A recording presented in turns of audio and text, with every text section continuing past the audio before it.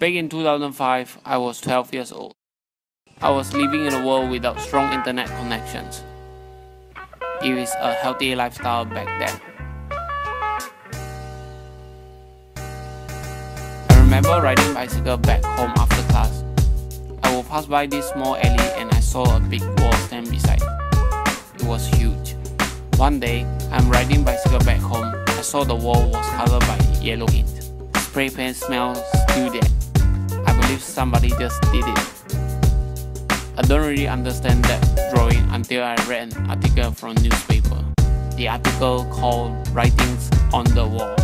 After reading it, I was like, wow, I'm going to give it a try. From there onward, my eyes always draw into graffiti, no matter it comes from newspaper or street. That's the moment I got addicted into graffiti. In 2009, graffiti scene started to grow in Malaysia.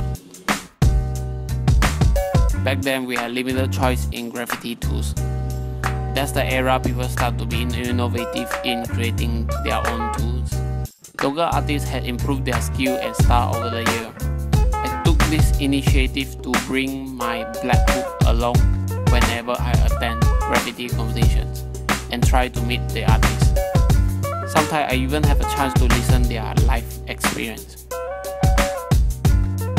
Nowadays, I am writing prose as my graffiti tag. It's because I love to discover graffiti writers, name and story. Bubble letter is my favorite style. Whenever I spotted a strategic spot, I will place my artwork there.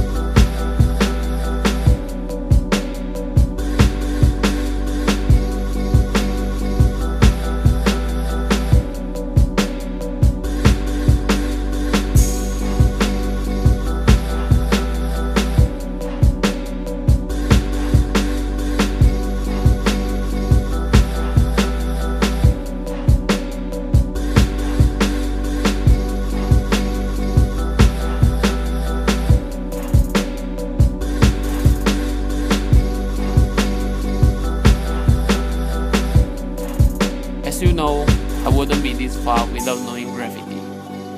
I will continue whatever I do until the end.